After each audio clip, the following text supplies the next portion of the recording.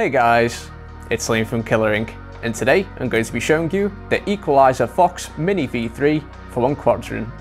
After the great success of the first and second generation Fox Mini machines, KWADRON has set about to further modernise the V3 version with a new, refreshed design.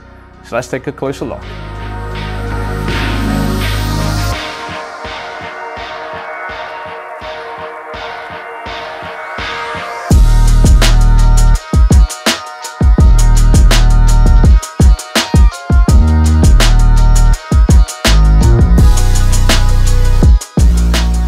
Compared to the previous versions, the Fox Mini V3 offers an interchangeable stroke length, making it more versatile than ever before. The V3 comes with 3 accenters, 2.6, 3 and 3.5mm, and can be quickly changed by unscrewing the 2 screws and swapping the accenters as shown here.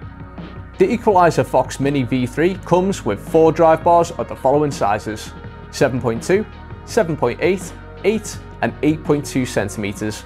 These 4 drive bars allow tattoo artists to mount practically any grip on the market, whether disposable or reusable, and with or without collar.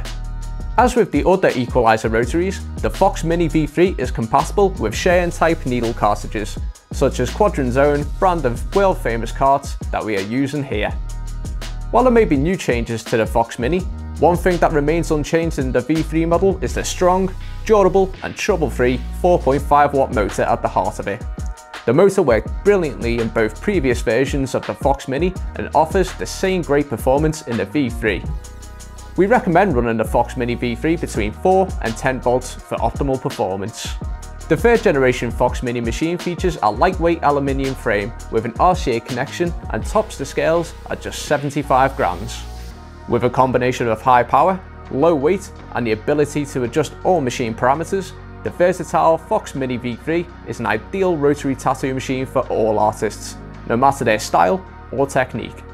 Designed by KWADRON in Poland, the Equaliser Fox Mini V3 is available to order from Killer Inc. via the link in the description below. So what do you think of the Fox Mini V3? Will this machine from KWADRON be your next rotary? Let us know in the comments below, and don't forget to hit that like button and subscribe to our YouTube channel.